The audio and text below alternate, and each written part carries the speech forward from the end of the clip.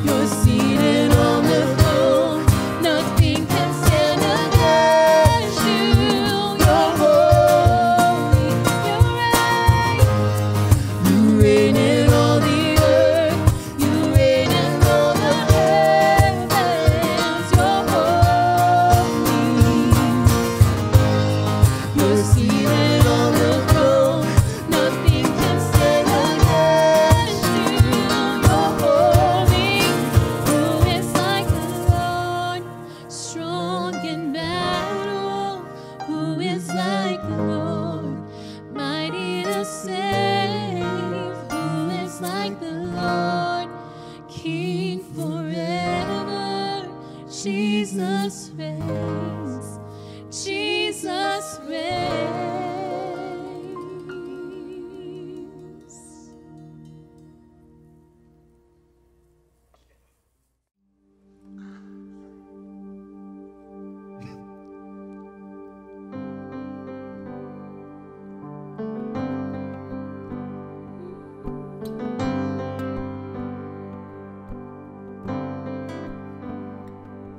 I will sing of your goodness.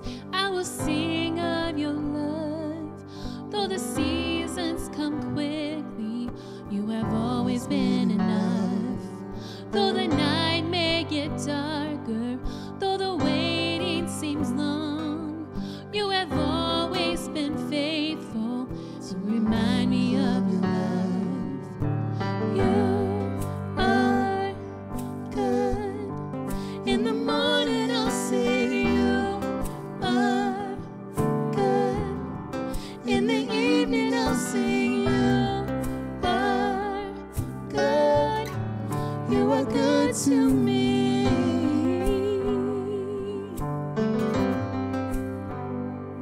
You have always been patient.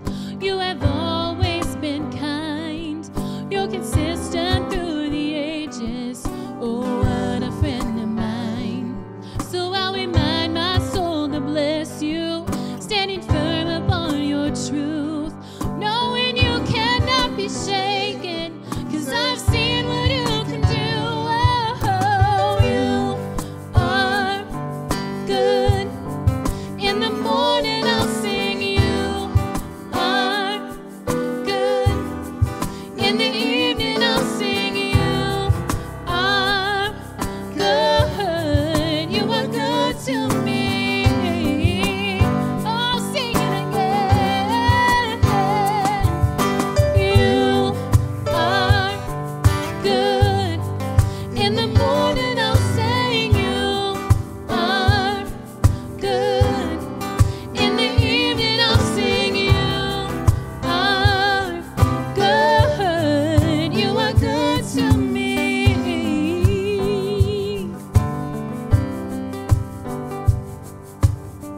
Keep on getting better. Keep on getting better. You keep on getting better.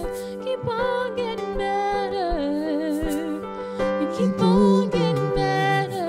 Keep on getting better. You keep on getting better. You keep on getting better. You keep on getting better. You keep on getting better. Woo! You keep on getting better. You keep on getting better. You keep on getting better. You keep on getting better. Oh, you keep on getting better. You keep on getting better. Oh, you keep on getting better. You keep on getting better. You keep on getting better. You keep on getting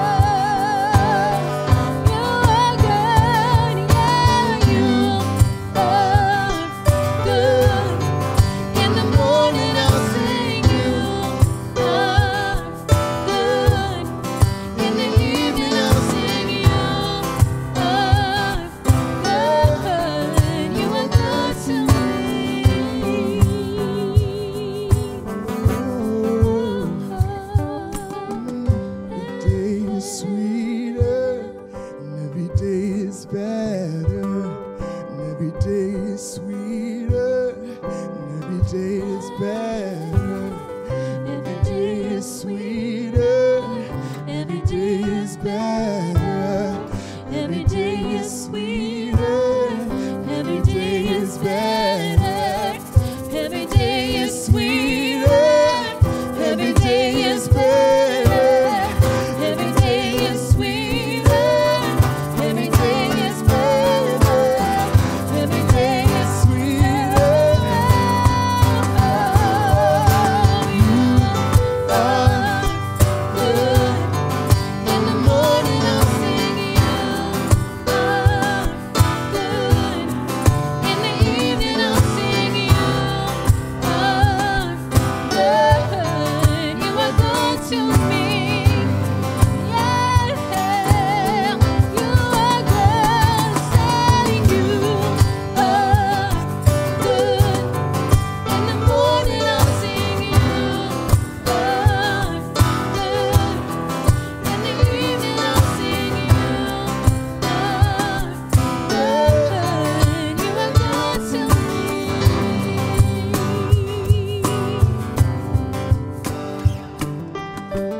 Keep on getting better. Keep on getting better. You are good to me. Keep on getting better. Keep on getting better. You are good to me. Keep on getting better.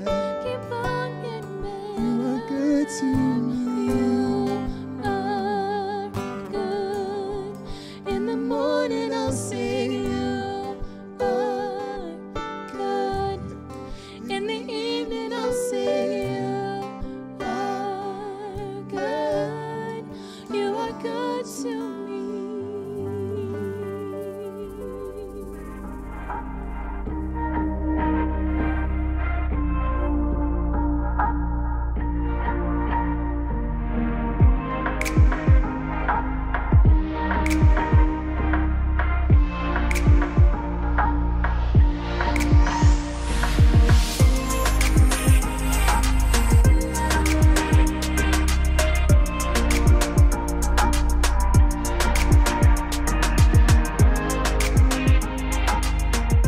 Hey, welcome to Central Online. We're so glad that you have joined us today.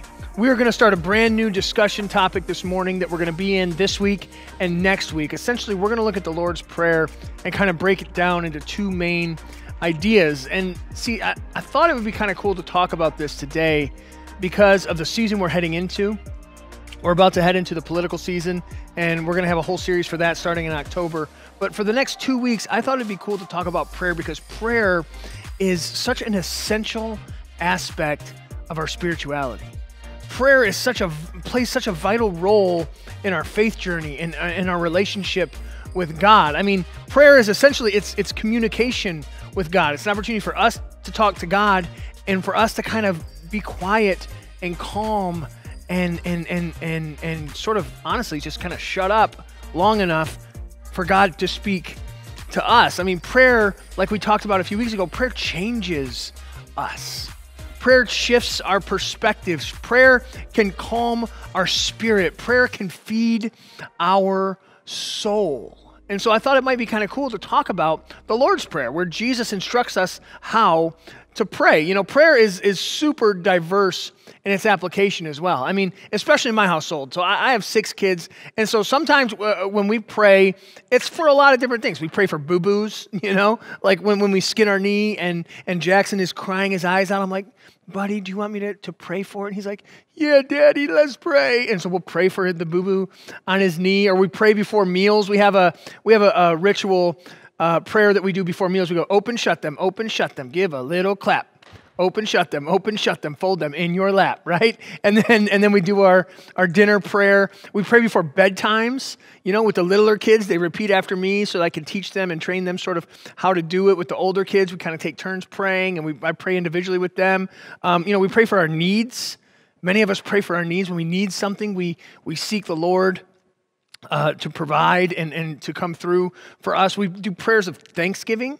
You know, when we're excited and we're thankful for something, Lord, thank you so much for this blessing. Thank you so much for this, that, or the other. We use it for requests. God, I need this.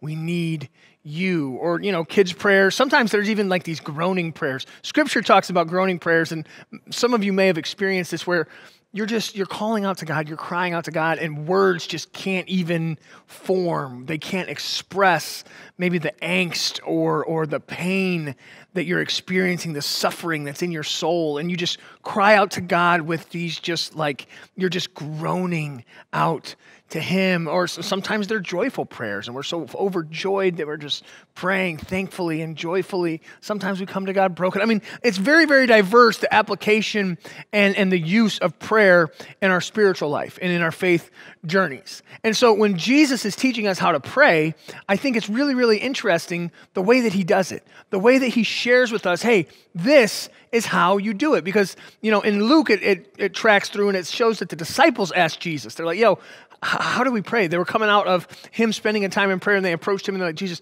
how do we do this? Because they saw that Jesus spent time in prayer, and they said, we got to have some of what he's got. He's doing miracles and ministry and all this stuff. And so the disciples approached him in the book of Luke. In the book of Matthew, chapter 5, Jesus is teaching.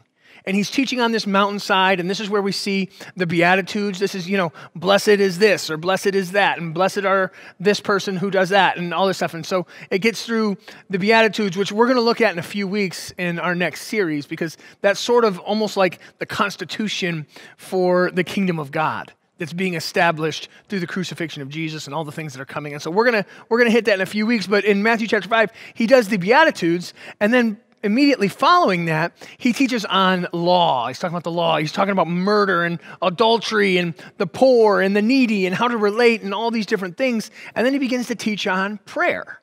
And he starts talking about prayer in a way that would really anger a lot of the religious folks of the day and of the time. You see, he starts talking about, in Matthew chapter 6, verses 5 through 8, he starts talking about the haughty religious people.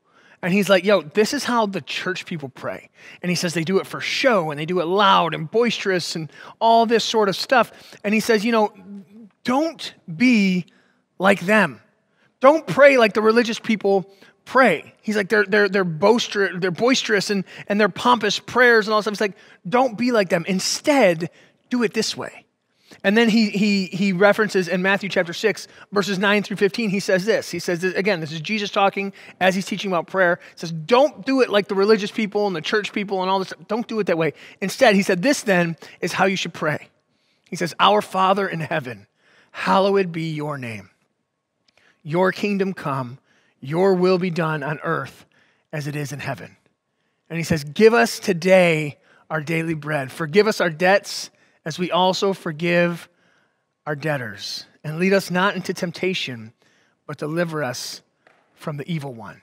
And that's Matthew chapter 6, verse 9 through 15. And in my household, we used to end it with, for yours is the kingdom and the power and the glory forever. Amen, right? When we would pray this as children coming up. But over the next 2 weeks, what we're going to do is we're going to break this prayer down into two main ideas.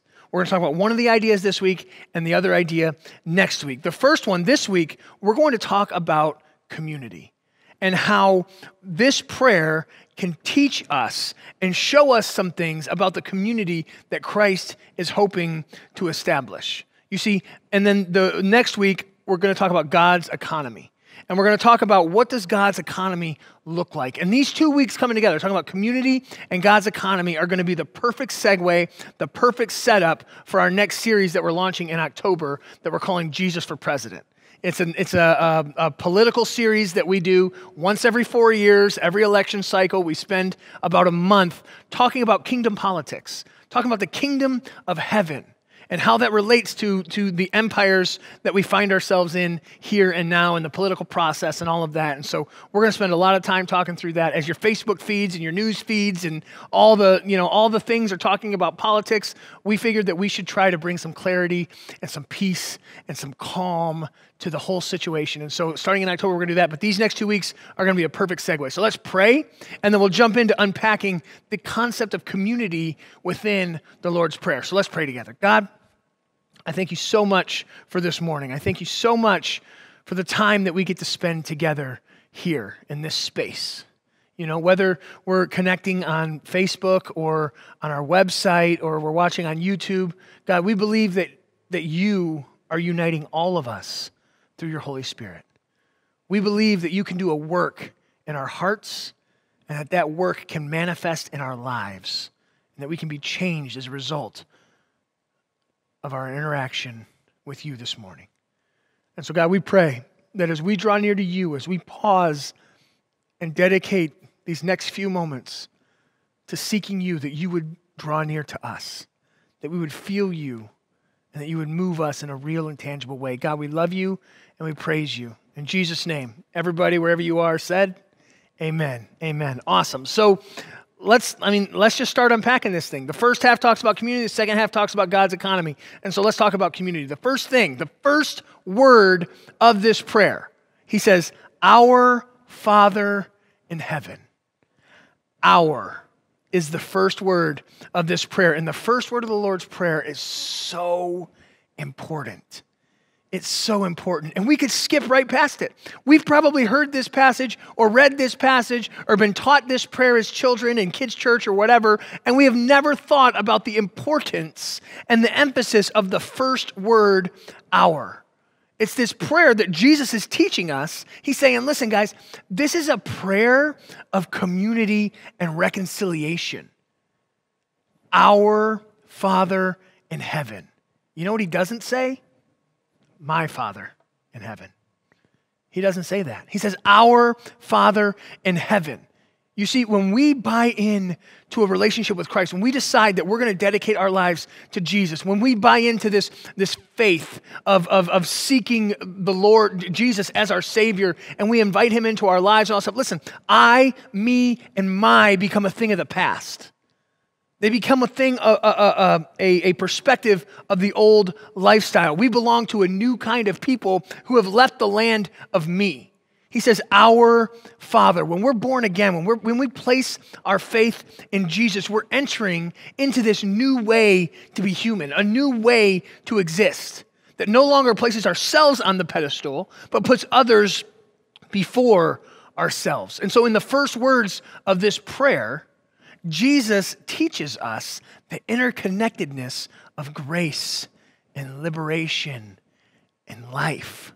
God intends for us to have interdependence with one another over independence from one another. God intends us to pursue sacrifice over security.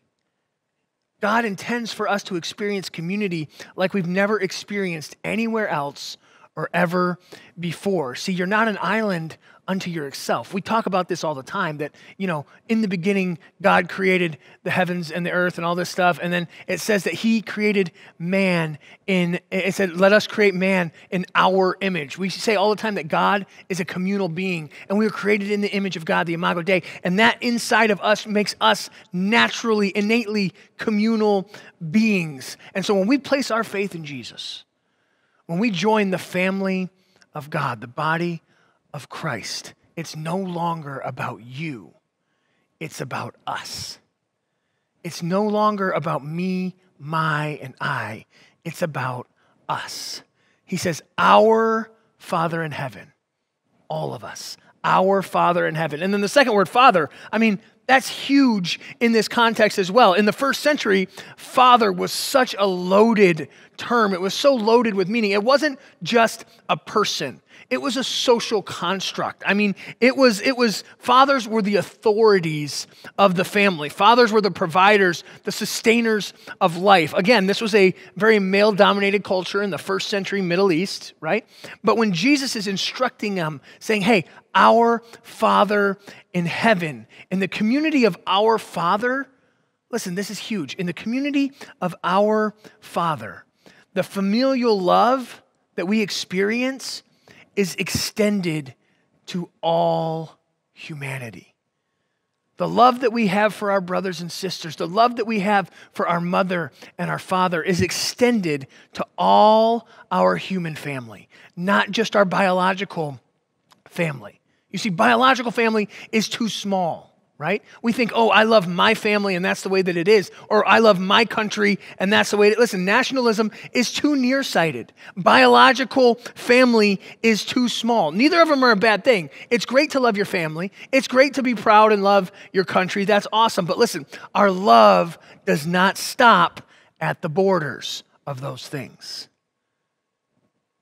Our love does not stop at the borders of those things. We now have a family, that our Father family.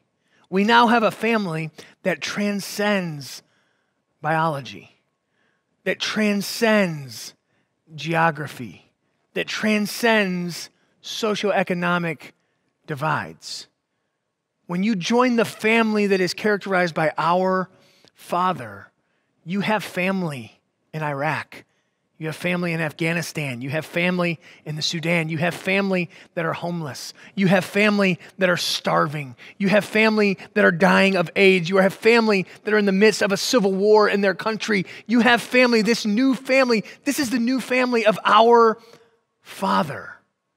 When we are birthed into the family of Christ. And that changes things because, listen, we cannot have God as Father if we deny the sisterhood and brotherhood that we share with the rest of God's children.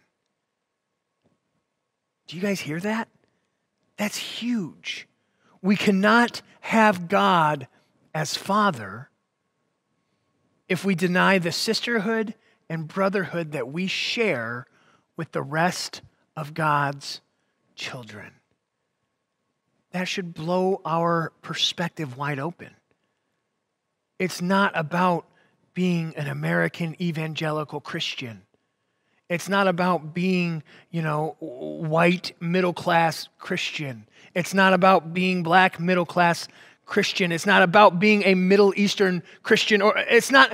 We are all children of God, and we have to take our own glasses off that we see the world through and say, whoa, this our Father perspective, this our Father mentality is saying that we all share God as the Father, and we need to recognize each other as brothers and sisters. I mean, that's a totally different perspective of community outlined by this prayer that Jesus is teaching. So he says, our Father in heaven, and he says, hallowed be your name, your kingdom come. Hallowed be your name. This idea of hallowed, it means greatly revered. It means honored, or typically referred to as holy. Holy be your name. For us to pray this is for us to ask God to make us into a community that could be called holy, that could be called consecrated or set apart, or in Scripture they say a peculiar people. Hallowed be your name is a prayer that God would teach us to live this new way of life, a way of life that's different from this world, that's set apart from this world, that would bring praise and honor to God, essentially following the ways of Jesus.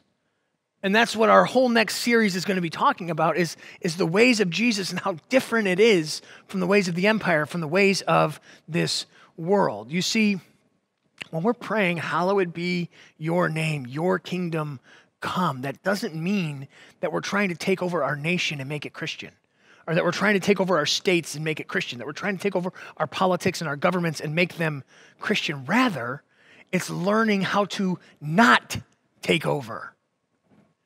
It kind of flips it upside down a little bit, to be a community where we find a new way of life by giving ourselves to others. Rather than trying to impose ourselves into leadership, we give of ourselves to others. And when we do this idea of forgetting ourselves, we become part of this joyful people that hallow God's name, that bring reverence and awe and holiness to God's name by the way that we live with one another, the way that we serve one another, the way that we live and serve in community with one another. When we ask for God's kingdom to come and for God to be made famous, listen, oftentimes we need to get out of the way for that to happen. We need to get out of the way for God to be able to do work. Oftentimes we need to loosen our grip of control. We need to loosen our grip of wanting to dominate and control and move all the pieces and make everything happen. We need to put others before ourselves. And when we talk about these things, guys, it's completely countercultural. It's completely different than what everything else in the world is telling us to do, what everything else in the world is telling us to be. Everything is about elevating ourselves and getting what we want and imposing that on others and doing all this. And it's like, whoa. The way of Jesus is so different. Our Father in heaven, hallowed be your name. Your kingdom come, your will be done on earth as it is in heaven. I mean, that's huge. That passage is so much about community. Our Father shows our interdependence and connectivity to every son and daughter of God. And so when we pray this, we pray something like, God, teach us to love and relate like you do to all people. Teach us to love and relate. Help us to have empathy for all people, to rejoice with those celebrating and to mourn with those who are broken, and to be able to feel outside of ourselves and our own perspective, you know? It says, our Father in heaven. This new sonship and daughtership, it supersedes the human, worldly boundaries and borders. If we're praying this, we're praying something like, God, help us to see beyond ourselves. Help us to see beyond the man-made constructs and dividing lines that creates an us and them mentality. God, help us to see with a heavenly vision how you see the world, how you see humanity as a whole. Our God in heaven, our Father in heaven, hallowed be your name. May we be a community and a family who are recognized as holy, who are recognized as set apart, who are recognized as different, as peculiar. Not peculiar in the way that it's like, oh man, yeah, they're strange, that's weird, but peculiar in a way of like, man, that's completely different. That's totally different than anything I've ever seen, and I think I like it. I'm intrigued. I want to know more. If we're praying this, we're saying, God, please teach us to live a new way of life that is peculiar, that is set apart, that is different, that brings holiness and honor and praise to you. And then we pray, your kingdom come. Listen, we don't possess this kingdom as our own. We don't try to take over the current kingdoms in our world and make them Christian kingdoms. Guys, we're not in charge. We come to God and we say, God, it's yours. So when we pray through this, we're praying, God, guide us in humility. Guide us in service. Guide us in sacrifice. Guide us in a love that's so countercultural, people are just blown away by the expression of love and generosity and humility that we're portraying and displaying in our interconnectedness within our community. This Our Father community, guys, it's a new way of life. It's a different way of doing life that we're birthed into as we commit our lives to Jesus. When we say, I want to follow Christ, I want to be a Christian, I want to place my faith and my trust and my hope in Jesus. When we do that, the scriptures talk about being born again, being raised from what used to be dead is now brought to life, and God's in the business of reconciling all things. And, we use all of this language, but literally, guys, what this means is it changes the way that we do life. It changes the way that we approach life. It changes our perspective on all things. I mean, think about it. This mentality of an Our Father community. What would that look like in our workplace? What would it look like in our workplace of trying to serve others and put others before ourselves and not trying to make ourselves look like the champions, but to resource our entire team and elevate together as a community? What would that look like in our workplace? What would it look like in our neighborhoods if we started viewing all of our neighbors as sons and daughters of God? We started serving all of our neighbors like God loves each and every one of them as much as he loves you and me. What would this look like in our social media posts if we had this Our Father community perspective? How would that change the debates and the arguments and our retweets and our reshares and all the things? How would that shift and shape our social media presence if we really applied this Our Father community context to our social media platforms? Here's a crazy question. What would this Our Father community look like as they're voting on November 3rd? As they're partaking in the kingdom of the world, what does this Our Father community look like? What are our responsibilities? as an Our Father community? Or, I mean, if we're being frank, any and every other day after that as well. What does this look like in our daily lives of putting this into practice, of being an Our Father community participant? Listen, my challenge for you this morning and for the next several weeks and even into the election season, and even beyond the election season, because the world is going to survive the election season. My challenge for you is to pursue this Our Father perspective, to pursue this idea that when you are in relationship with Jesus, it changes everything about your perspective on community. It changes everything about your perspective on humanity. That when we say Our Father, we're recognizing the brotherhood and sisterhood of every human that calls God Father. That's a big deal. That's a huge, huge deal. And so my challenge to you is to shift your perspective, maybe shift your focus, shift your worldview, shift your lifestyle, shift your entire life. I mean, this stuff could have the potential to change everything about the way you do life. And you know what? It probably should. If you've not made a change since you met Jesus, you probably should. That's why Scripture consistently refers to it as being born again. There's this new life that takes in hold of your soul and of your spirit, and it comes out in your daily activities, in your perspective, in your worldview, and the way that you interact with others. Our Father, who is in heaven, hallowed be your name. Your kingdom come, your will be done on earth as it is in heaven. Community is so important to the heart of God. And when Jesus teaches us to pray, he says, this is how you do it. This is how you do it. You pursue community with all people. Let's pray together. God, I thank you so much for your word. I thank you so much for sending your Son to this earth to put on flesh and to walk where we walk, to live where we live. And God, I thank you for his instruction and his teachings.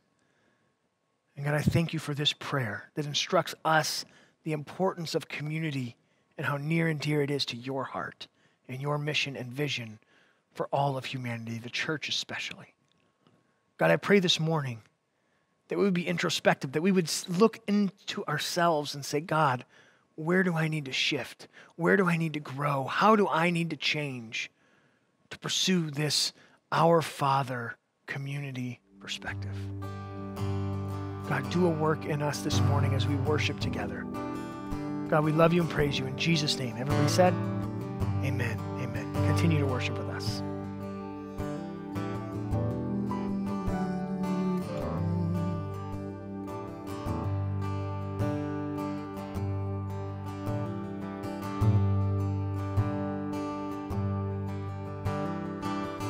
Who am I that the highest King would welcome me? I was lost, but he brought me in. Oh, his love for me. Oh, his love for me. Who the Son sets free, who is free indeed.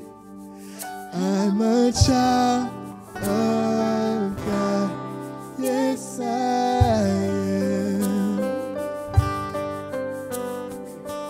Free at last, he has ransomed me, his grace runs deep.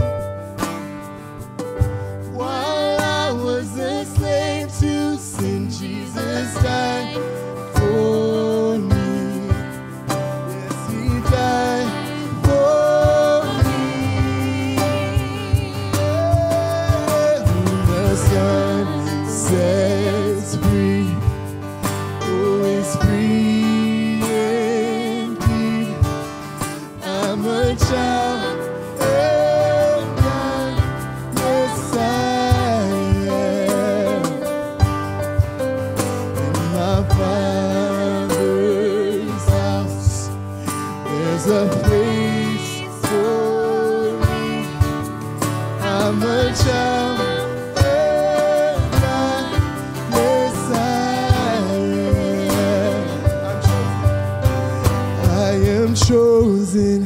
not forsaken. I am who you say I am. You are for me, not against me. I am who you say I am. I am chosen, not forsaken. I am who you say I am. You are for me, not against me. I am who you say I am. Oh, I am who you say I am. The sun sets free. Oh, it's free indeed. I'm a child of God. Yes, I am. My Father's house, there's a place for me. I'm a child of God. Yes, I am. I'm chosen, not forsaken. I am chosen, not forsaken. I am who you say I am. You are for me, not against me. I am who you say I am. I am chosen, not forsaken. I am who you say I am. You are for me, not against me. I am who you say I am. Oh, I am who you say I am. The sun sets free. Oh, it's free indeed. I'm a child of God. Yes, I am.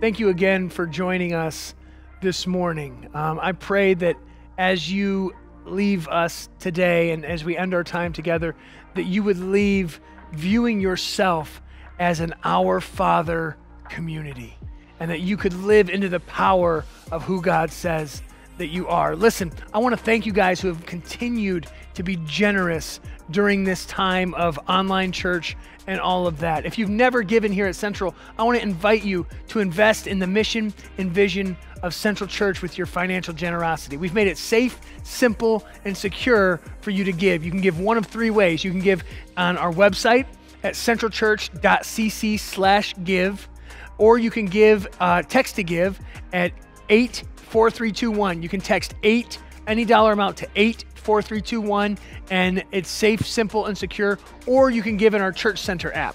Go to any app platform, download Church Center, and search Central Church MI. It's a great way for you to invest in what God is doing in, through, and around this church. Listen, we are so thankful that you joined us today. We are praying for you. We miss you. We love you, and we'll see you soon.